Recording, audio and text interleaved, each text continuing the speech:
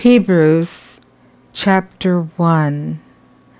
God, who at sundry times and in diverse manners spake in time past unto the fathers by the prophets, hath in these last days spoken unto us by his Son, whom he hath appointed heir of all things, by whom also he made the worlds, who, being the brightness of his glory and the express image of his person, and upholding all things by the word of his power, when he had by himself purged our sins, sat down on the right hand of the Majesty on high, being made so much better than the angels, as he hath by inheritance obtained a more excellent name than they.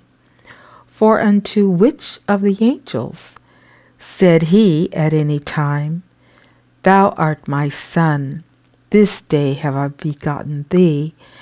And again, I will be to him a father, and he shall be to me a son.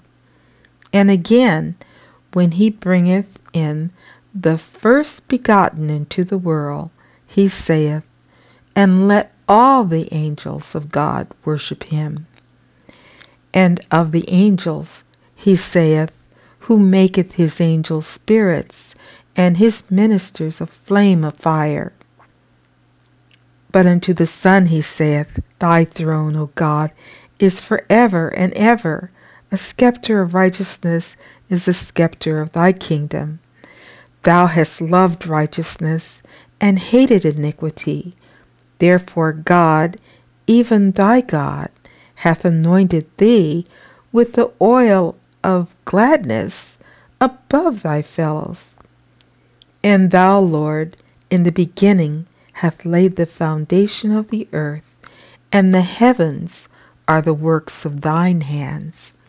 They shall perish, but thou remaineth, and they all shall wax old, as doth the garment.